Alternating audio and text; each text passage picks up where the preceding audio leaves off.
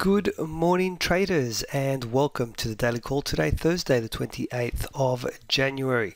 Looking at yesterday's session, there wasn't actually much data throughout yesterday, but just only a couple of hours ago from the US we had the FOMC rate statement.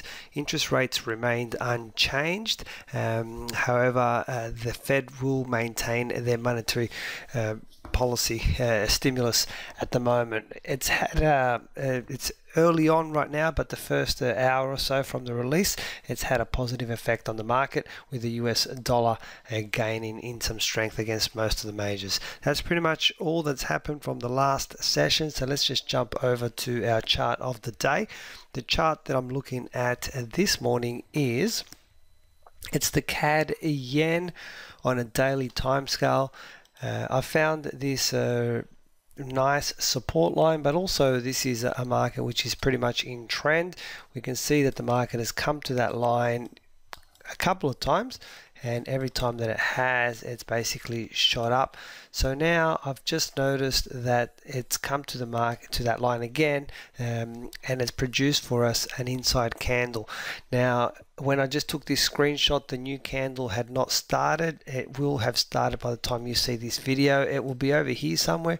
So basically what we can do is place our pending order at the break of the high of the inside candle. If we break that high, that's it, we are in the market and we are buyers. If we break the low down here, you need to go back and cancel out that order.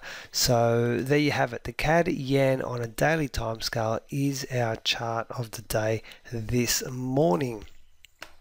What's on the agenda for the session, which is about to kick off? There's only one solitary bit of data due out in this session. It happens after midnight at 12:30 from the US, and it's the GDP numbers for the quarter that's due out after midnight. That pretty much wraps up for this morning, guys. As always, please feel free to contact us if you do have any questions.